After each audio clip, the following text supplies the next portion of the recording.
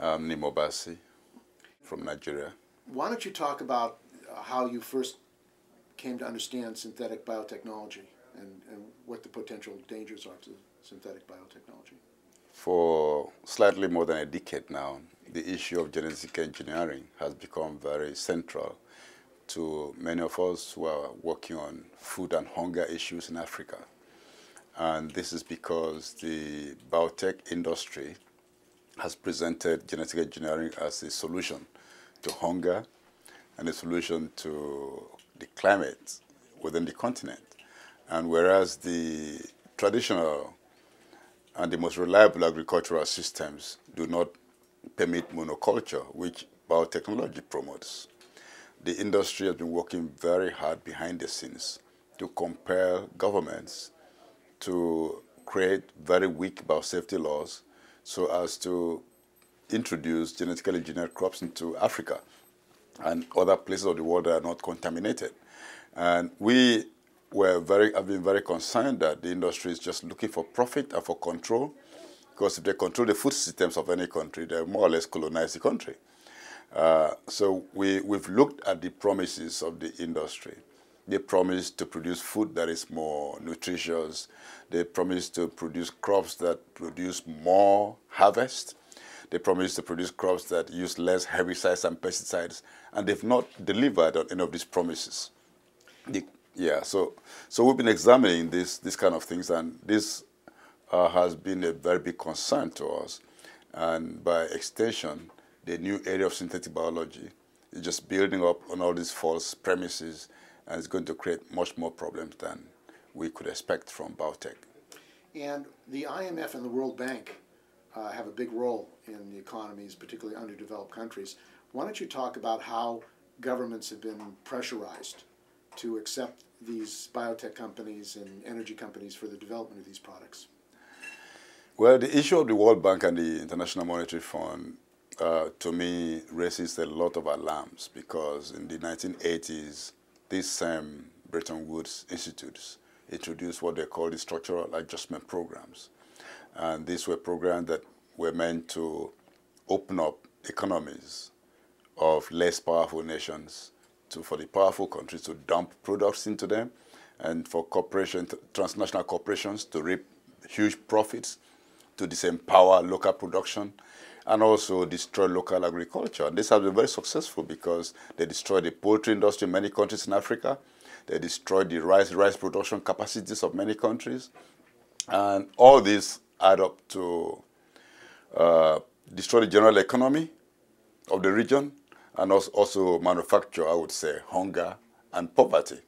And this is increasingly clear that the same arm-twisting tactics of these institutions are being used now to lower regulation for introduction of biotechnology, modern biotechnology products and genetically engineered crops. Would you imagine, for example, that in Nigeria, they're talking about genetically engineering cassava to have heightened levels of vitamin A.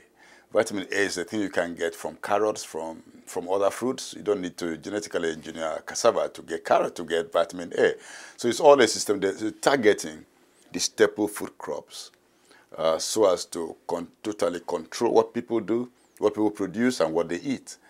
So it's all a interest of corporations, not interest of the farmers or the people. And maybe you can talk about Pfizer, which has been experimenting in Nigeria, and how they pressurized the government. There were email transcripts about what happened in Nigeria between Pfizer and the U.S. government when they did these activities there. Yeah, the interesting things about the information that has been coming out, especially from WikiLeaks and the like, is that it's been put very clear to everyone that corporations have captured governments around the world. From the strongest, most powerful government is captured by corporations, they're directed by corporations. So we no longer have democracy as the government of the people, by the people, for the people. It's now government of the corporations, for corporations, and by corporations. And this is a twisted way to look at governance. But this is what is happening to international global structures of negotiations and multilateral agreements between countries. And so Pfizer, it's not surprising that Pfizer had such strong backings from the government of the United States, and also that they could cause such havoc in Nigeria, killing children and harming so many of them by using experimental drugs that had not yet been certified for use on children or use anywhere at all. And then they wouldn't even allow investigations to be carried out. And when a suit was filed against them, they began to blackmail the Attorney General of Nigeria to soft pedal on the amount of damage that the Pfizer was to pay. So that at the end of the day, they only agreed to pay a pittance that doesn't begin to address the harm done to the family, to children, to families, and to the psyche of the entire population. A drug that had not been approved. They were just testing clinical trials without warning the parents, without even warning the government. I think it came as a surprise that children just began to die and there were so many defects, So this has been released by WikiLeaks, but the whole issue of these corporate control of governments, that basically the government can't even be responsible for the people. I mean, is this, and this whole genetic engineering and synthetic biotechnology, the danger that has to the people of Nigeria, the people of the world? This is the biggest danger with synthetic biology because to a lesser extent, genetically engineered crops. When I said to a lesser extent, genetically engineered crops could be more or less controlled to some extent, although they are very dangerous and we don't want them. Now, with synthetic biology, the scientists are trying to create new life forms that some of them may not have equivalence in nature. And so you were talking about the whole-scale destruction of ecosystems. And if you have these corporations retaining their power over political structures, then we're looking at massive ecocide on our hands. There's a threat to the planet and profit for a few pockets, and this cannot be allowed to go on. And, there's always this constant thing about Africa, the poverty of Africa, the starvation in Africa. What you're saying is that this has been engineered? Is this what you're saying? Africa over the years has been used as a poster child for poverty and for hunger. But people should be asking the question, when did Africa become hungry? It doesn't go much further back than the introduction of structural adjustment programs by the World Bank and the IMF. Africa was largely self-sufficient and in fact was always been an exporter of, we were exporting net surplus products to Europe and elsewhere. But the control by corporations and the governments of the rich countries has focused on destroying the economic fabric of Africa, so as to impoverish the continent and control everything else for resource exploitation. I wrote a book recently about the destructive extraction of the continent and climate crisis to cook a continent. So generally what is going on is a cooking of the African continent to keep the people under control and to occasionally throw in a few dimes as philanthropy. But so you see the introduction of the structural adjustment programs, opening up of the markets to dump surplus products, destruction of local economies, local farming, destruction of safety nets and support for farmers. All this has gone on to make the continent appear what it is. And of course, the more the myth of the intractable problems in Africa, Africa being the last continent or being the basket case of the world, the more this image is entrenched, then the more the continent is controlled for extraction of resources, for land grabbing, for conversion of farmlands into crops for machines instead of for people. Nobody's asking, these questions should be asked. How come, if the world is concerned with helping Africa overcome food deficit, how come the same powerful countries are using up the arable agricultural lands of the continent to produce crops that are not edible or for crops that are just being exported to Europe or North America for production of biofuels or what we properly call agrofuels? So we're seeing a structural problem here of manipulation for control. Now, Nigeria is one of the largest producers of oil in the world, and they say they want to become an advanced economy in the world. But it seems like the systemic corruption that exists prevents even the people of Nigeria from getting the resources that come from the export of oil. What are the systemic problems in Nigeria? Well, the systemic problem of Nigeria is symptomatic of the systemic problem of the world, where competition, accumulation, and dispossession is a creed. It's what people are not looking for, looking at ways of living in solidarity, living in harmony with nature, and believing the African philosophy of Ubuntu, that my humanity is connected to your own humanity. So we're seeing a situation where there's a corrupt system of thinking and corrupt system of acting. But when it comes to corruption in Nigeria became a major issue from the mid-1970s and became heightened in the 1980s. In the early post-colonial year of the early 1960s, political leaders were fairly morally upright, ethically upright, and there wasn't much corruption. But as soon as crude oil became a major income earner, then we transited into a voodoo kind of economy, where production is minimized, but capital accumulation becomes the in thing. Because now we were an agricultural nation. All the regions of Nigeria were very self-sufficient and making a lot of money from agriculture. But once oil became the major income earner, then everything else got abandoned. So there's a corruption of the political system, of the social system, of the economic system, and even of the spiritual atmosphere.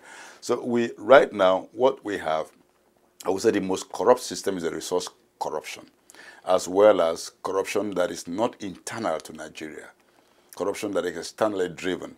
Nigeria produces about 2 million barrels of crude oil every day right now. And we believe that about half of that, another 1 million barrels is produced and stolen from the country.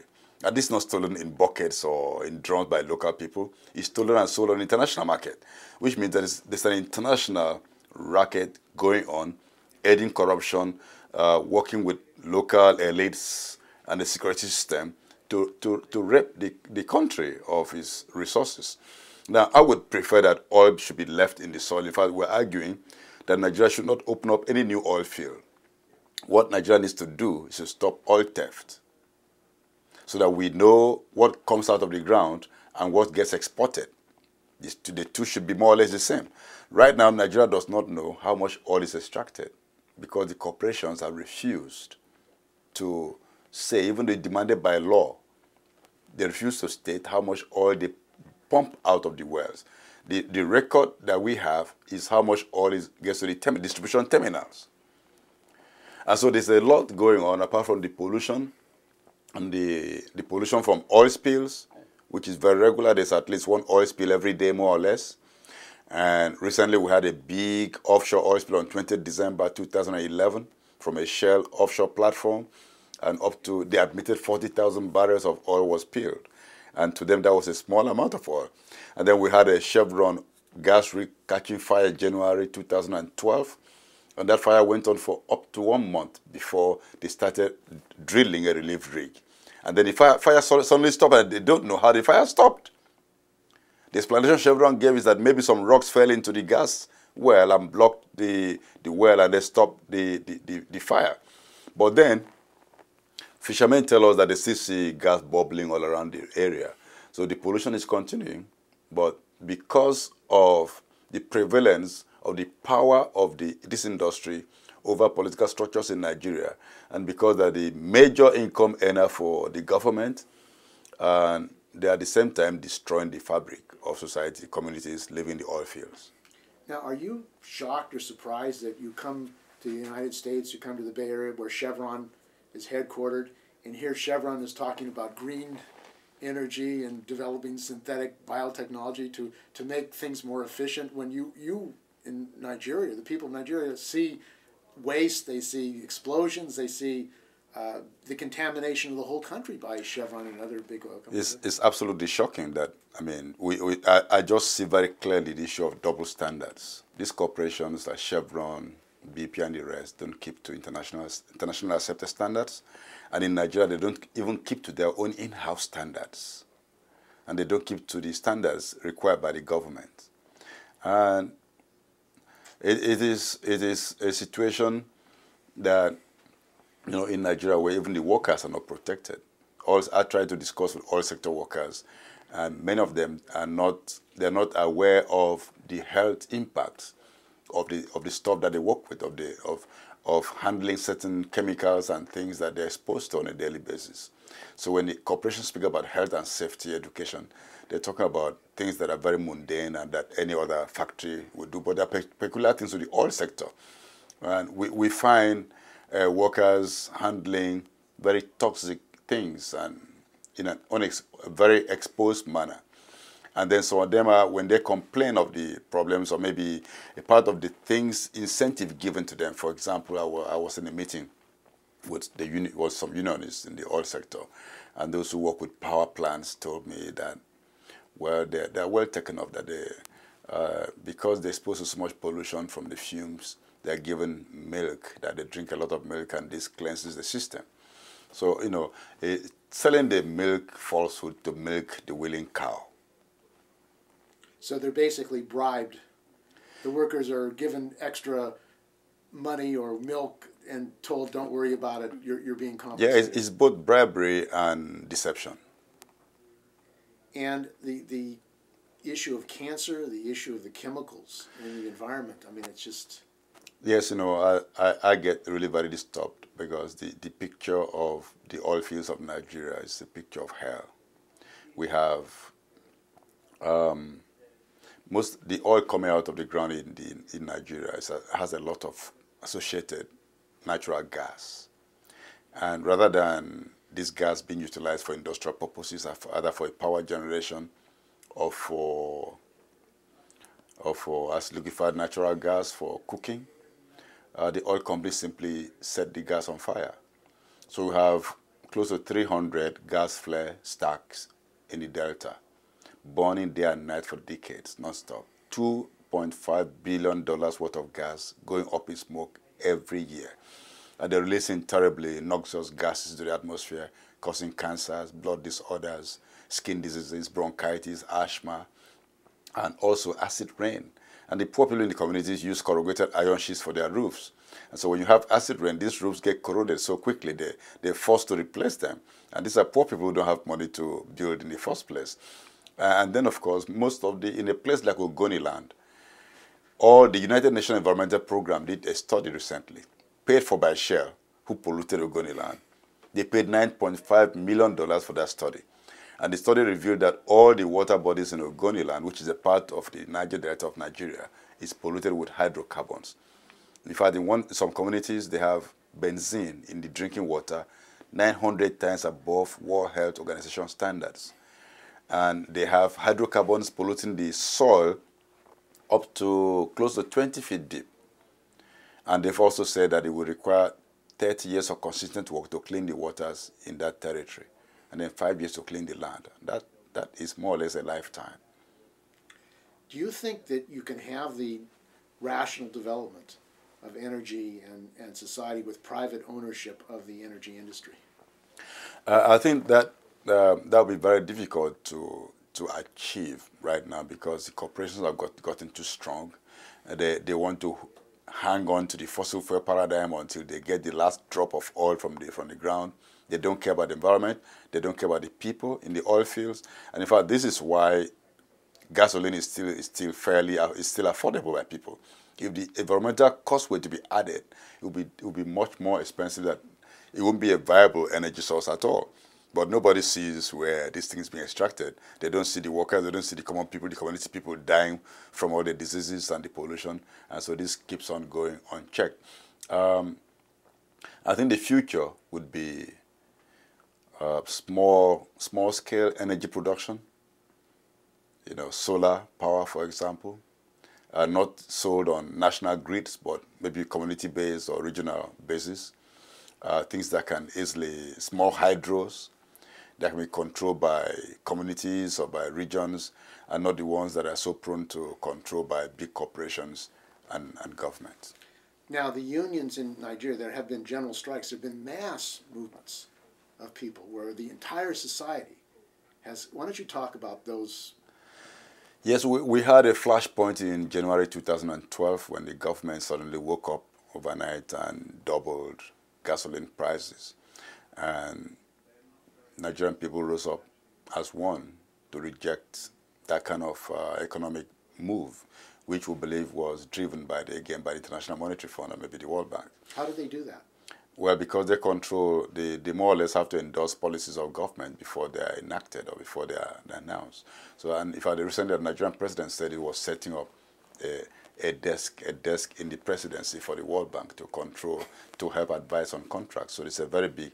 Now, what happened in January this year, 2012, was very instructive and symbolic, because for the first time, there was a very strong correlation, working cooperation between labor and civil society and ordinary Nigerians. And although the strike was called off after a week, there's a process of continual engagement and political education going on now, and we're all very involved in it. So the strike next time will be a very stiff and steep one. So how do people collaborate and cooperate? Well, you see, the issues that we're confronted with are issues of life and survival. And we need organized labor to show leadership. And so people come behind organized labor because they have labor, the workers all over the country. United workers cannot easily be divided or defeated. And in civil society, with social media and with all the disenchantment going on, it's so very easy to mobilize and to organize. So this is what we're seeing coming together. So that was an historic first. Very historic moment, and this is why we want to sustain, or there's still a lot of organizing going on, a lot of cooperation going on, a lot of education going on, and we believe the government is paying attention.